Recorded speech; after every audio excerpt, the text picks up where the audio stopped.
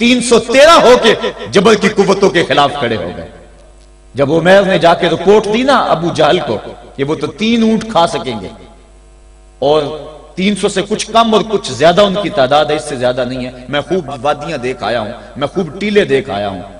तो अबू जहल ने सुनादीद कुरैश को बुलाकर कहा, उमैर की रिपोर्ट सुनो कितनी हौसला अफजा है, सुबह लड़ाई की नौबत नहीं आएगी, सुबह तो रस्सियां इकट्ठी करो और जकड़ जकड़ के मुसलमानों को ऊंटों की पुश्तों पे बांध लेंगे और फिर सेने हरम में जाके काबतुल्लाह की दीवारों के साथ बांध देंगे, लोगों को तमाशा दिखाया करेंगे कि ये नया दीन लेकर आए थे और ये इनका क्या हाल है। जब उसने रऊनत भरे इतनी जुबान से ये जुमले निकाले तो उमैर जो सारा मंजर अपनी आंखों से देख कर आया था, इब्ने हशाम में लफ्ज मौजूद हैं, उसने कहा वलाकिन रायतो या माशरा कुरैशिन अल बलाया तहमिलुल मनाया, ऐ कुरैश के सरदारों इतने भी तकब्बर में ना आओ, मैं अपनी इन आंखों से देख कर आया हूं कि यसरब की ऊंटनियां अपनी पुश्तों पे निरी मौतें उठा के ले आई हैं, उनके बदन पे चीथड़े हैं, उनके पेट कमर से लगे हुए हैं, लेकिन वो जख्मी सांपों की तरह पेचो ताब खा रहे हैं। कल उनमें से कोई नहीं मरेगा जब तक तुम में से एक एक को लड़ नहीं जाता। तुम तो ये कहते हो रस्सियां इकट्ठी करो, मेरा मशवरा मानते हो तो रात के अंधेरे में भाग सकते हो तो भाग जाओ। उस कौम से लड़ना तुम्हारे बस का रोग नहीं है जो मरने के लिए आई है। इतनी बड़ी कुव्वत को देखकर उनके सीने में खौफ पैदा नहीं हुआ, बल्कि आप जानते हैं बदर की तारीख गवाह है कि 2 घोड़े थे, एक रिवायत में सिर्फ एक घोड़ा था, 6 जिरहें थी, 8 तलवारें थी, 70 ऊंट थे, और जिनके पास तलवारें नहीं थी उन्होंने खजूरों के डंडे तोड़ लिए और हवाओं में लहराने शुरू कर दिए। जब ये मलकूती काफिला मदीने से बाहर निकल रहा था, दुकानों पे यहूदी ईसाई बैठे थे। उन्होंने कहा मुसलमानों किस बलबूते पे जा रहे हो, किस बरते पे जा रहे हो, कौन सा आसरा है तुम्हारा, आलात हरबो जरब तो तुम्हारे पास मौजूद नहीं, इतनी बड़ी कुव्वत से टकराने जा रहे हो जो कील कांटे से और असले से आलात हरबो जरब से लेस होके आई है, तुम मुकाबला कैसे कर पाओगे, किस बलबूते पे जा रहे हो। हुजूर कमली ओढ़े साथ साथ चल रहे थे। सहाबा ने इशारा करके कहा, न तेगो तीर पर तकिया, न खंजर पर, न बाले पर, भरोसा है तो इस सादी सी काली कमली वाले पर।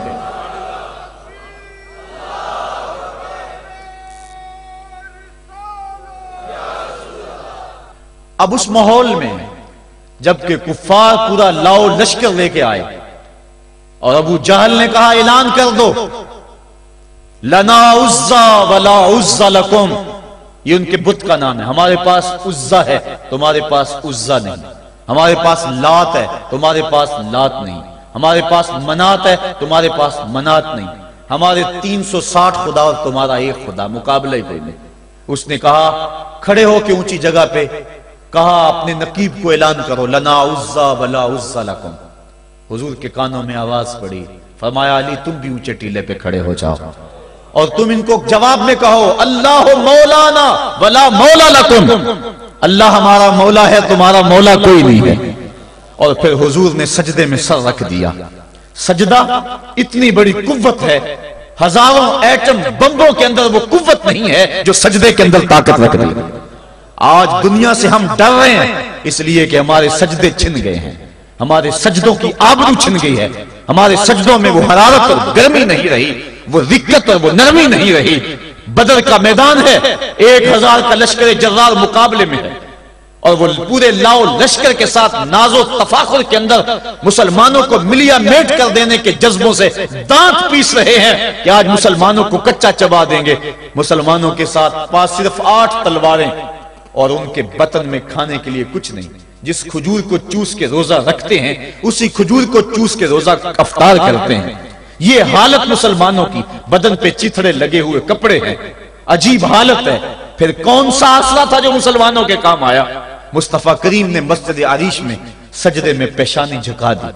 हजरत अबू बकर सिद्दीक रज़ी अल्लाह ताला अन्हु फरमाते हैं मैं हुजूर के साथ था, सारी रात मुस्तफा रोते रहे, आंखों में आंसू हैं। हुजूर की चादर सरे अनवर से सिरक के हुजूर के कंधों पे आ जाती, फिर कंधों से पुश्त पे आ जाती। मैं उठा के हुजूर अलैहिस्सलाम के सर पे रखता और कहता हुजूर बस करो। हुजूर बार बार रोते और अल्लाह की बारगाह में सजदे में सर डालकर इल्तजाएं करते। लफ्ज क्या थे महबूब की जुबान पे, आज तक ऐसी नाज वाली दवा किसी ने नहीं की है। जी जैसी दुआ मुस्तफा जाने रहमत ने की। मुस्तफा करीम सजदे में सर रखा है और क्या कहा, अल्लाहुम्मा इन तुहलिक हाज़िहिल असाबा लम तुबद फिल अर्दि अबदा। मेरे मालिक, मैं नहीं कहता कि इन लोगों को बचा ले, देख मेरी जिंदगी की कमाई यही 313 है जो मैं तेरी चौखट पे लेके हाजिर हो गया हूं। मेरी जिंदगी का कुल असासा, मेरी जिंदगी का कुल सरमाया कोहे अबू कुबैस पे किए गए दरसों का नतीजा, अक्कास की मंडी के अंदर दिए गए दरसों का नतीजा, और जिलमजार के मेले में तेरे दीन की तबलीग का नतीजा, ताइफ के बाजारों में पत्थर खा खा के जो तबलीग की उसका नतीजा, रस्ते में गड़े, रस्ते में बिछते हुए कांटे, और मक्के के बाजारों में मेरे बदन के ऊपर पड़ती हुई ओजरियां, मैंने फिर भी तेरा कलमा बुलंद किया। मेरे मालिक, मेरी पूरी जिंदगी का गदास, मेरी पूरी जिंदगी का सरमाया, मेरी जिंदगी के आंसू, मेरी जिंदगी का रोना सेने हरम के अंदर काबतुल्लाह की छांव के में सजदे कर करके, कोई कभी मैंने उम्र मांगा, कभी मैंने हमजा मांगा, तेरे दीन के लिए मैंने जो एक एक करके तिनका जोड़ा और ये एक छोटा सा घोंसला बनाया। ये घोंसला अब बिजलियों की जद में है, कुफ्फार की बिजलियां इस घोंसले को जला देना चाहती हैं। मेरे मालिक, मैं ये नहीं कहता कि मेरा घोंसला और मेरी ये मुट्ठी भर जमात और ये चंद मेरे लोग और ये मेरा सरमाया और असासा, मेरी पूरी जिंदगी की कमाई, मेरी जवानी का सरमाया जो मैंने तेरे सामने ला के रख दिया है, मैं ये नहीं कहता को बचा ले, लेकिन मेरे मालिक अगर ये ना रहे तो कयामत तक फिर तुझे भी खुदा कोई नहीं कहेगा। इन तुहलिक हाज़िहिल असाबा लम तुबद फिल अर्दि अबदा। अगर ये ना रहे तो कयामत तक तेरे नाम के डंके बजाने वाले भी दुनिया पे नहीं होंगे। ये हुजूर ने अल्लाह की बारगाह में दुआ की और सजदे में सर रखा है। हुजूर अलैहिस्सलाम की आंखों में अश्क जारी हैं, सजदे से कुव्वत हासिल की जा रही है। दुश्मन के मुकाबले में मुस्तफा करीम सजदे में सर रख के अल्लाह से आरजू कर रहे हैं। हजरत सैयदना सिद्दीक अकबर फरमाते हैं, अचानक हुजूर ने सर उठाया, मैं खुश हो गया कि हुजूर के चेहरे पे मुस्कुराहट थी। हुजूर मुस्कुराते हुए फरमाया, अबशर या अबा बकर हाजा जिब्रील आखिजुम बिअनान फरसे। अबू बकर बशारत हो, वो जिब्रील अल्लाह की मदद लेकर आ गए। तो ये सजदे थे जिन सजदों ने जालिम और जाबिर कुव्वतों का मुंह तोड़ के रख दिया।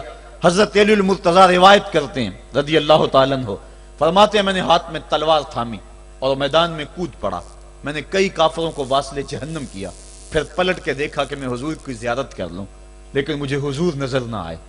मैंने ढूंढा तो एक समत हुजूर ने पेशानी सजदे में रखी हुई थी और जुबान पे लफ्ज थे, या हय्यो या कय्यूम, या हय्यो या कय्यूम। हुजूर ये पढ़ते जा रहे थे, या हय्यो या कय्यूम का वजीफा पढ़ते जा रहे थे और सजदे में पेशानी थी हुजूर की। मैं फिर दोबारा आया उस सजदे से जोश लेकर, उस सजदे से गर्मी और हरारत लेकर, और फिर दुश्मन की सफों में कूद गया।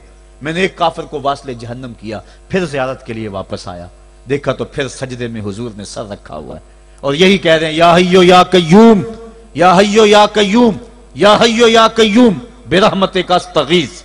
ये जुमले हुजूर की जुबान पे हैं और सजदे में हुजूर की पेशानी। मैं फिर गया, फिर आया, कई बार ऐसा हुआ मैं काफिर को कत्ल करता, फिर आता, हुजूर को सजदे में देखता। फरमाया फिर हुजूर ने तलवार थामी और मुस्तफा करीम मैदान जंग में कूद पड़े।